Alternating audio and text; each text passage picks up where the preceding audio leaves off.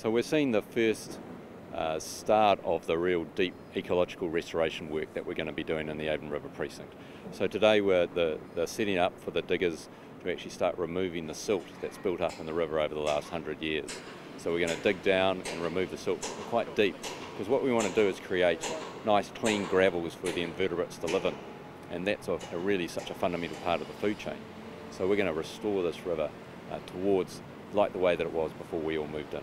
The river in many ways is the most significant natural feature of the central city, so it forms the backbone of the central city. Following on from the ecological restoration, very quickly we'll be starting to do the promenade and the cycleway and the terracing down to the river, so people were able to get really close access to the eels and the fish and just the clean water and all the life that a river has, and be able to sit there, enjoy it, perhaps have a cup of tea or a drink or a laugh, and walk up and down the river along this fantastic new waterfront promenade that we're going to create.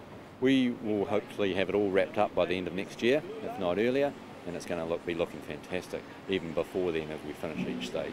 From today we start the in-river works, so that involves removing the sediment. So that's the first team that's moving through. They're digging out all these deep layers of sediment that go down to over 1 metre deep in places. Cleaning up those gravels, so our historic spawning areas are being badly silted up, so they're turning those gravels over and cleaning them out. And then following along behind, there's the construction teams that'll be recreating or improving the physical habitat, so they'll be building the fresh plains out, narrowing the channel, putting in these weir refill complexes, and adding in cobble clusters and other habitat. So in key places, one where we know that there's some important fish like the big longfin eels, in other areas in gravel sections we may have populations of bluegill billies that are only found in certain parts of the river. Then we go in beforehand and remove those fish, because obviously we are improving the river for them, so we'd like to still have them around to enjoy it. So there's a number of occasions where we sort of recommend that the fish rescue people come in and get those fish out. You improve the health of a river, you improve the health of the city.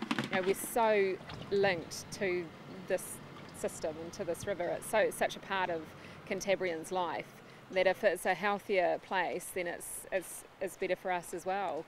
So what I would like to see in the future is, all of our children's children coming down here and still feeding the big longfin eels, seeing the trout spawning and the other native fish in there, and to hear the sound of the water like we can hear where we are now, because historically we haven't had that in the Avon.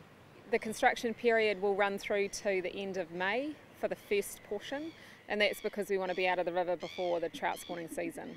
Then after the spawning season they'll be back in the river and continuing as they move down.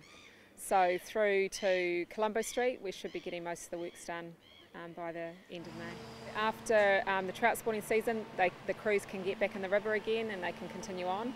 And there's some areas between here and Colombo Street that can't be built because of the bridge works that are going on, so they'll come back and finish those and then continue down from Colombo Street down to Fitzgerald Avenue.